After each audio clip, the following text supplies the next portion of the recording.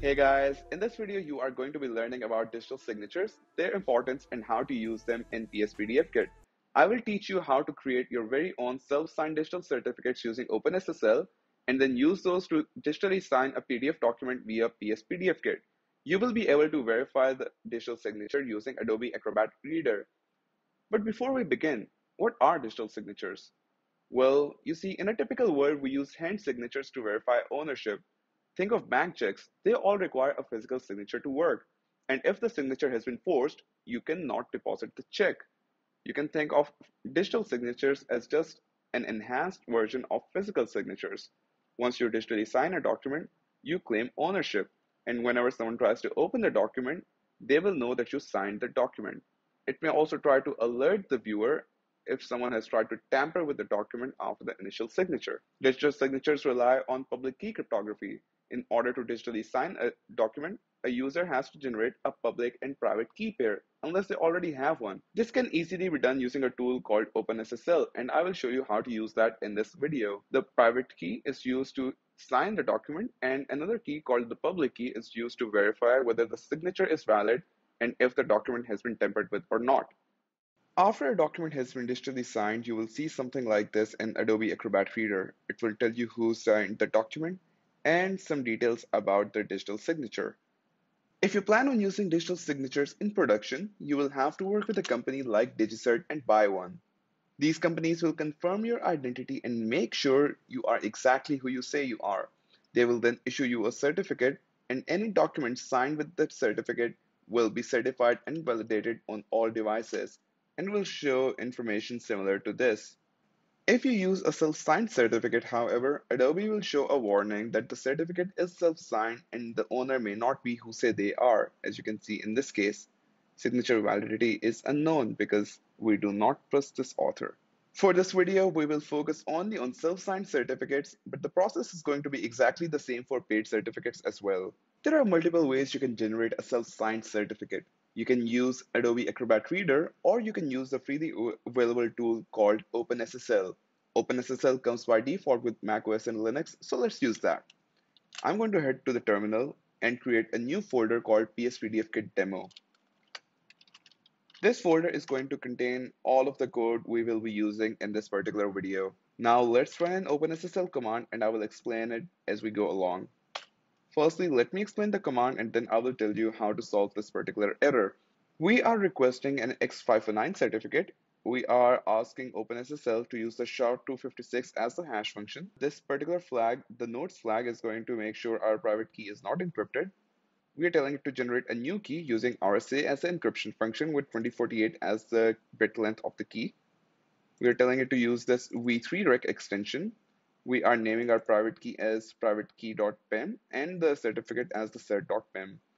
And now if you encounter this particular error, what you need to do is you need to edit a configuration file for Openssl and add some text to it. Let's do that now. So we are going to be editing this particular file etc/ssl/openssl.conf. I will share a Stack Overflow link in the video description to figure out where this particular file is located on your system.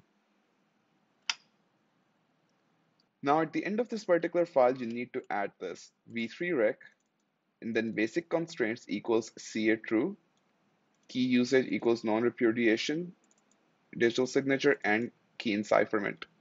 Let's save this file. You may need to save this as sudo. And now let's go back to the terminal and try running the same Openssl command again. Perfect, it worked this time. Now I'm not going to completely fill out all the details as it is just for test purposes, but in production you should fill out all of these details. The only thing I'm going to care about is the email address so that we actually know this is the key we just created. A successful execution of this command is going to return in two new files in our folder. One is the certificate and the other is the private key. Our public key is stored in the certificate. Now, before we can continue, we need to download the Pspdf Kit distribution source. You can easily do that by going to the Pspdf Kit website. I will paste a link to this in the description as well. and downloading the standalone vanilla.js package. So you will click on Try SDK for free, select your platform as web, choose your frontend as vanilla JavaScript, download manually, and the integration as global variable, and click on Get Started.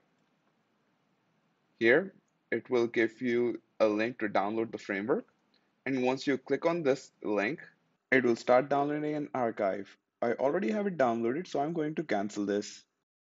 After you extract all the files in this particular archive, it should result in a folder like this. Here we have a distribution directory containing the source code and a bunch of other helpful files. Let's copy all of these and move them over into a new folder in our pspdfkit demo directory. We are going to name this new folder as pspdfkit. Open this up and paste all of the files we just unarchived. Our new directory structure should look something like this. We have a pspdfkit folder, a private key.pem file, and a certificate.pem file. Now, while we are at it, let's also save a new sample PDF file in this directory as well. You can easily create this using any software like Word or Google Docs. I created this in Word and then exported this as a normal PDF. Make sure you rename the file as sample.pdf as well, as this name will be referenced later on in the code. Next thing we need to do is to create an index.html file in the pspdfkit demo folder. This file is going to contain all of the HTML code for loading pspdfkit and for displaying our sample PDF. In order to do that, I'm going to hop on over to the terminal and open up VS Code. Here, I'm going to create a new file called index.html. And in here, I'm going to paste some code. I will explain what the code does in just a bit.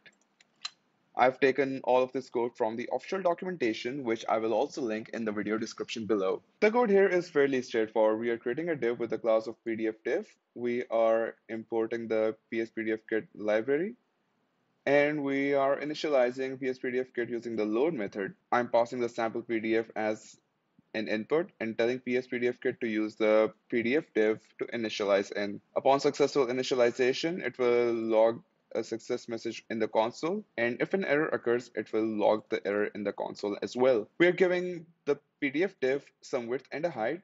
It is important to do that because Pspdfkit needs to know how much space it should take, and by default, all the divs have a height of 0. If we do not explicitly provide it a width and a height, Pspdfkit is going to error out and fail to load. We cannot open this HTML file directly in our browser. We need to use a server. This way, our file paths will behave correctly and we will not have any file loading issues.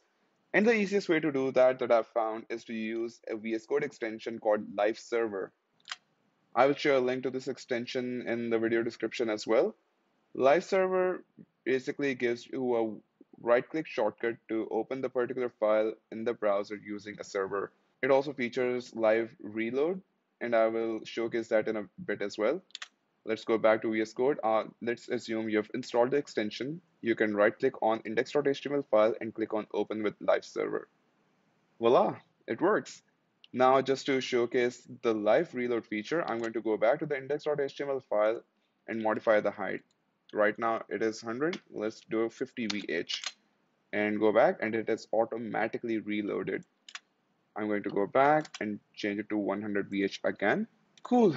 Let's move on and try to figure out how we can digitally sign this document. So this is what the signature creation workflow looks like according to Adobe.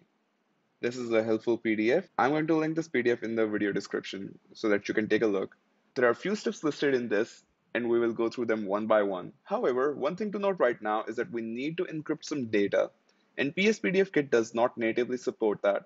For encryption and for working with certificate files, we will be relying on an external open source library called Forge. Forge will do all the cryptography related heavy lifting for us and will let us focus on the overarching signing workflow. To use Forge in our project, I'm going to add a new script tag. This will just make sure we have imported Forge and we are ready to work with it. Now back to the workflow. We need to create a digest of the document, and SHA-256 is one of the recommended algorithms for that. Then we need to encrypt the digest, and for that we will be using RSA. And finally, we can optionally add some authenticated attributes to the signature as well. All of this can easily be done using Forge. Let me share some code first and then explain what is happening. I just added two new functions to the code. Pspdf expects to be given a function that can take as the file contents as an input and then return the signature and the certificate as an array of bytes. So that is exactly what we are going to be doing in this particular function. We start by downloading our cert and the private key using fetch. These are located right next to our index.html file in the Pspdf demo folder, so we can directly reference those. Then we load these files in Forge. Then we create a new P7 object using the createSignedData constructor. We add the certificate and the signature information to the P7 object. We instruct Forge to use the SHA-256 as the digest algorithm, and then we tell it to use the content type, message digest, and the signing time as the authenticated attributes. The message digest is auto-populated at the time of signing, so we do not need to provide a value for that. Finally, we call the sign method and pass detached as true, as instructed by Adobe in their official workflow. In the end, we also serialize the P7 object to dir and then convert that into an array of bytes, as that is what Pspdf expects as a return value from our digital signature function. The string to array buffer function is defined here, and it simply takes the bytes and convert those into an array. Now, what is left is to actually use this newly created function to sign the document. We can do so by modifying our original PDF loading function like this. Hold on a second. There we go. Pretty straightforward again. We are using the instance of the Pspdf object and calling the sign document method. We are passing the signature generation function and then logging the success and error values in the console as required. Now, if you save this file and go back to the browser, you should be able to see this new watermark popping up telling you that the digital signature may be invalid due to addition of watermark. Firstly, congratulations! You just signed the PDF using your very own digital signatures. But what the heck is going on with this watermark? Let me show you. You can save this PDF file using this export button here and then open it up in Adobe Acrobat Reader. This is what it looks like. So what is happening is Pspdf is adding the signature, and then after the signature is added, it adds this watermark on top. Now, as I mentioned, if you make the changes to a PDF file after it was signed, Adobe is going to give you a warning that the PDF was tampered with after the signature. And that is exactly what is happening here after Pspdf added the watermark on top of a signed PDF document. And you can see that here in the signature panel. Adobe tells us that the document has been altered or corrupted since it was signed. But luckily, once you pay for Pspdf and start using your API key, this watermark will go away and this particular error is also going to go away. And there you have it. You just learned how you can use your very own self-signed certificate to digitally sign a PDF. Now you're all set to sign additional documents using Pspdf. If you face any sort of issues, please do not hesitate to reach out. We would love to help you with all of your PDF related needs and guide you along the way. If you want to learn more about Openssl and related technologies, please take a look at the links that I've posted in the video description below. Until next time, take care.